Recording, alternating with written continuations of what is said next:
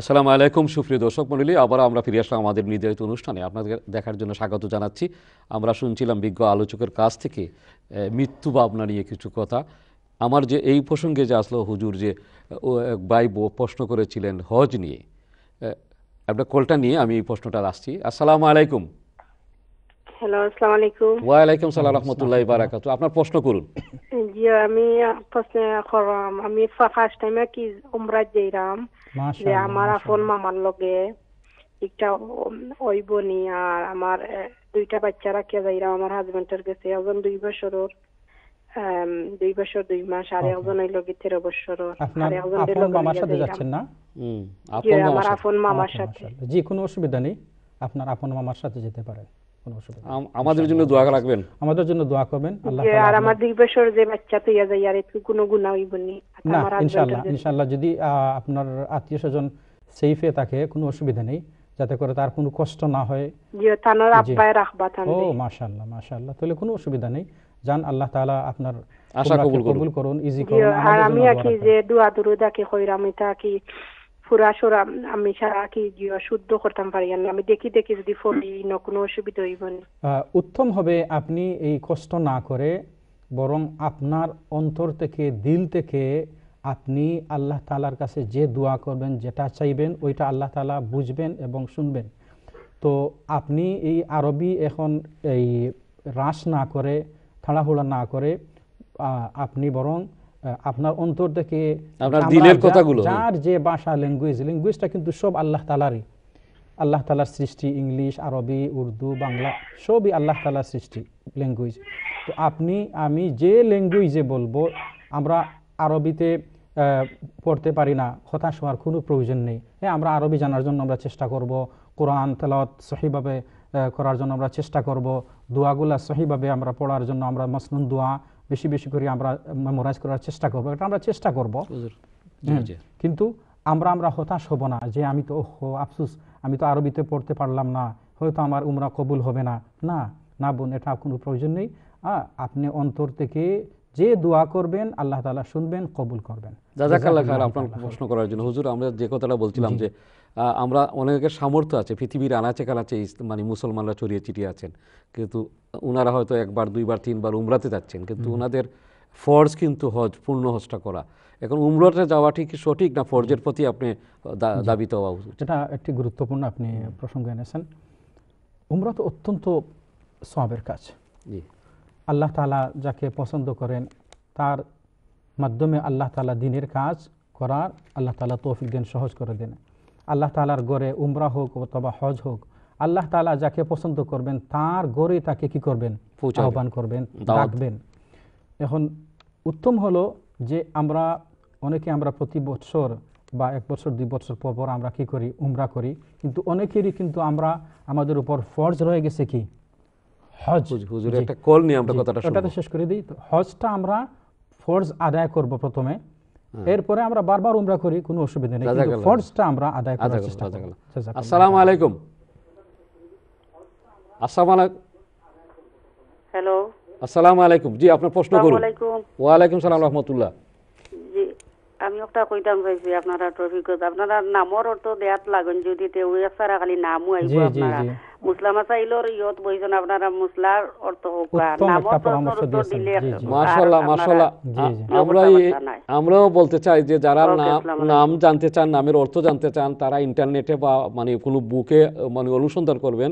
আমরা যখন মসলা মশাইল গুরুত্বপূর্ণ যে বিষয় নিয়ে আলোচনা করছি, সেই বিষয়ে কোনো প্রশ্ন থাকলে আমরাও উপকৃত হব, আপনারাও উপকৃত হবেন।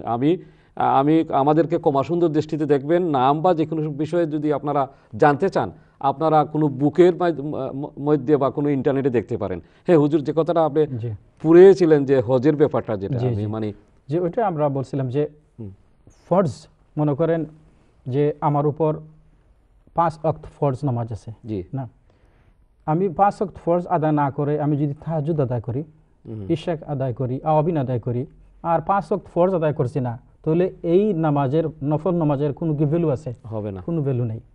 ঠিক তেমনিভাবে যে বৎসরে আপনার রমাদান মাসে আমার উপর রোজা ফরজ 29 বা 30টা, আমি এইগুলা পুরোপুরি আদায় করি না, কিন্তু এভরি উইক মানডে বা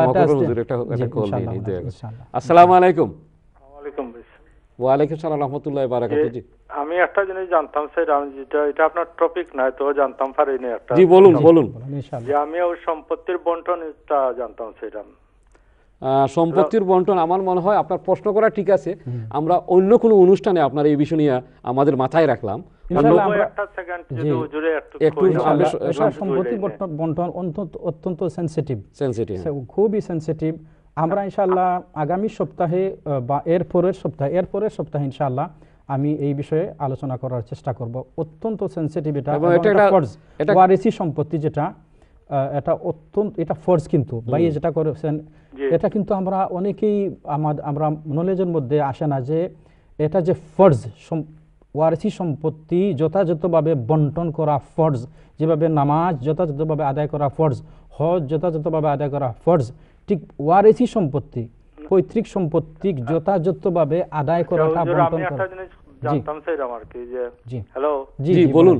যে জানতাম স্যার মনে করো তারা 4 বোন আছেন, এক ভাই, কিন্তু 2 বোনের আওলাদ আছেন, 2 বোনের আওলাদ নাই, কিন্তু বোন মারা গেছেন, তে এই 2 বোনের সম্পদ কিভাবে বন্টন হইব? আমরা সাধারণত আপনার যেমন মনে করেন 100 টাকা, 100 টাকার মধ্যে ভাই পাবেন কত? 50 টাকা, আর বোনরা 25 দুইজন বোন আছেন না, দুইজন বোন আর একজন ভাই, দুইজন বোন এক ভাই, এক ভাই পাবেন 50 টাকা আর বোন পাবেন 25। এখন উনার সন্তান থাকুক অথবা না থাকুক সেটা ভিন্ন। তো এটা হচ্ছে সিম্পল। আমার মনে হয় হুজুর এই ভাই যে মানে প্রশ্ন রাখলেন এটা একটা দীর্ঘ একটা আলোচনার ব্যাপার আছে, এটা মশলার ব্যাপার আছে। ভাই আপনি যে প্রশ্ন করেছেন আপনাকে অশেষ ধন্যবাদ। ওইটা আমরা আরেকটি আলোচনায় বিস্তারিতভাবে ইনশাআল্লাহ সকলের স্বার্থেই এটা হওয়া উচিত আলোচনা করার চেষ্টা করব। এতিমের সম্পদ আছে, পৈতৃক সম্পদ আছে, ওয়াইফের সম্পত্তি আছে, আপনার মার সম্পত্তি আছে, ভাইয়ের সম্পত্তি আছে, বোনের সম্পত্তি আছে, আপনার এইভাবে কিভাবে সঠিকভাবে বন্টন করি। আমরা একটা কল নিই, আমরা আসবো এই আলোচনা। আসসালামু আলাইকুম। আসসালামু আলাইকুম। ওয়ালাইকুম আসসালাম। জি আপনি প্রশ্ন করুন। আমার প্রশ্ন হল মহিলা যখন জামাতের পক্ষে।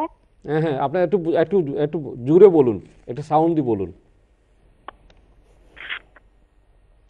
জি হ্যালো আসসালামু আলাইকুম। ওয়া আলাইকুম সালাম, আপনি বলুন, আপনার প্রশ্ন করুন। আমরা যে মহিলারা যে নামাজ পড়ি এজন্য মহিলাদের কেরাতটা কি জরুরি পড়তে হবে নাকি? মহিলারা নামাজ পড়েন কি জরুরি? কেরাত? জি ওটা কি বলা কি জরুরি কিনা শুনেন আমরা হুজুর কি বলেন। জি জাযাকাল্লাহু তাআলা খাইর। 2 নাম্বার জি জি বলুন 2 নম্বর কি? হ্যাঁ জি। আর 2 নাম্বার হলো যে বাচ্চারা ইসলামিক স্কুলে পড়ে যে আল্লাহর নাম বা মুক্তা শরীফ পাঠ করে, ওটা দিনে ফেলে দিলে কি সমস্যা? আপনি সাউন্ডটা একটু বড় করে আপনি বলেন, আমরা ক্লিয়ার হচ্ছি না। দ্বিতীয় প্রশ্ন আপনি আবার বলুন।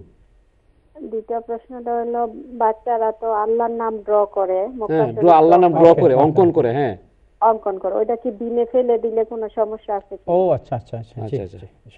ওকে আসসালামু আলাইকুম। জাযাকাল্লাহ খাইর আপনার প্রশ্ন করার জন্য। হুজুর কি বলে দেখেন? জি প্রথম প্রশ্ন কি বলেছিলেন? উনি বলছেন মহিলারা কি জুড়ে মানে কেরাত পড়ার জন্য? আচ্ছা নামাজের মধ্যে মহিলাদের জন্য প্রয়োজন না জুড়ে কেরাত পড়া, কারণ এটা অনেক সময় পর্দার লঙ্ঘন হয়ে যেতে পারে।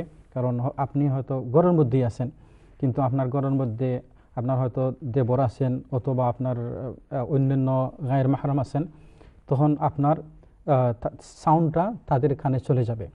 তো সুতরাং আপনার জন্য জরুরি না যে আপনি লাউডলি কেরাত পড়ার জন্য।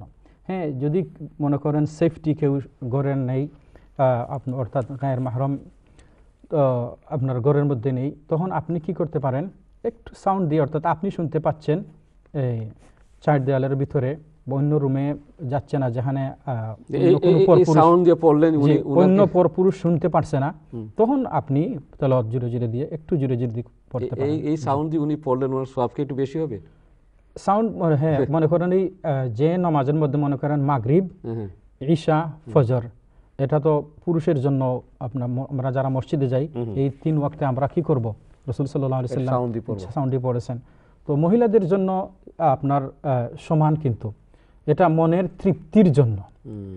মহিলাদের জন্য আমরা যেভাবে মসজিদে যাওয়াটা মহিলাদের জন্য অপশনাল, হ্যাঁ, যদি সুযোগ থাকে যেতে পারেন, সুযোগ সেফটি যদি থাকে মহিলারা মসজিদে যেতে পারেন, কিন্তু ঘরের মধ্যে যদি পড়েন তা কিন্তু সমান সওয়াব হবে মসজিদে যাওয়া। আমরা কিন্তু সময় কমে যাচ্ছে, আমরা অঙ্কনটা যে মানে আল্লাহর নাম, জি আল্লাহর নাম বা রসুলের নাম বা ইসলামিক যে কোনো নাম বাচ্চারা এটা খুবই এনকারেজ করা আমাদের জন্য প্রয়োজন। এটা মাশাআল্লাহ এটা খুবই মানে একটা আনন্দের কথা যে বাচ্চাদেরকে কিন্তু আমরা ওইগুলা কিন্তু অঙ্কন করাবো, ড্রয়িং করাবো, আল্লাহর নাম, নবীর নাম, রসুলের নাম বা ইসলামের 5টি বুনিয়াদ আছে, এইভাবে আমরা কিন্তু যথাসাধ্য আমরা চেষ্টা করব যাতে করে আমরা ওইগুলাকে আদব মেনটেন করা।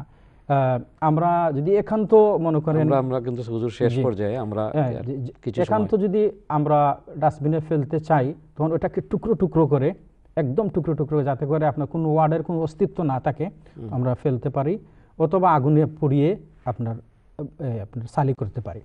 আলহামদুলিল্লাহ সম্মানিত শ্রোতা দর্শক মণ্ডলী, আমরা এতক্ষণ যাবৎ আমরা আল্লাহ তাআলার দিন সম্পর্কে, আখিরাত সম্পর্কে, মৌত সম্পর্কে, আমাদের জীবন সম্পর্কে আমরা আলোচনার মধ্যে ছিলাম। আসলে এই সমস্ত আলোচনার মেইন উদ্দেশ্য হচ্ছে যে আমরা আলোচক, এর দ্বারা যিনি আলোচনা করবেন আমার নিজের যাতে করে ডেভেলপড হয়, হ্যাঁ। আর মৌতের কথা সব থেকে বেশি আমাদের মধ্যে এফেক্ট করে যখন আমরা মৌতের কথা, আখিরাতের কথা যখন আমরা আলোচনা করব।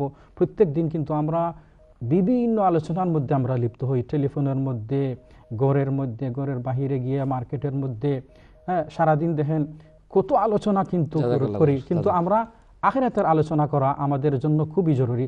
আল্লাহ রাব্বুল আলামিন আমাদের সবাই তৌফিক দিন। আসসালামু আলাইকুম রহমতুল্লাহি ওয়া বারাকাতুহু। সুবহানাকাল্লাহুম্মা বিহামদিকা আশহাদু আল্লা ইলাহা ইল্লা আনতা আস্তাগফিরুকা ওয়া আতুবু ইলাইক।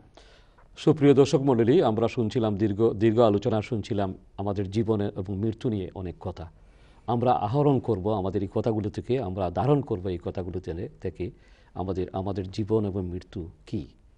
আসুন আমরা বেশ করে এই ধরনের অনুষ্ঠানগুলি দেখি এবং আমরা একজন খাঁটি মুসলমান হিসেবে আমরা জীবন এবং মৃত্যুকে সাথ বহন করি। যে যেখানে থাকুন সুস্থ থাকুন। আগামী অনুষ্ঠান দেখার প্রত্যাশা রেখে বিদায় নিচ্ছি। আল্লাহ হাফিজ। আসসালামু আলাইকুম রহমতুল্লাহি বারাকাতুহু।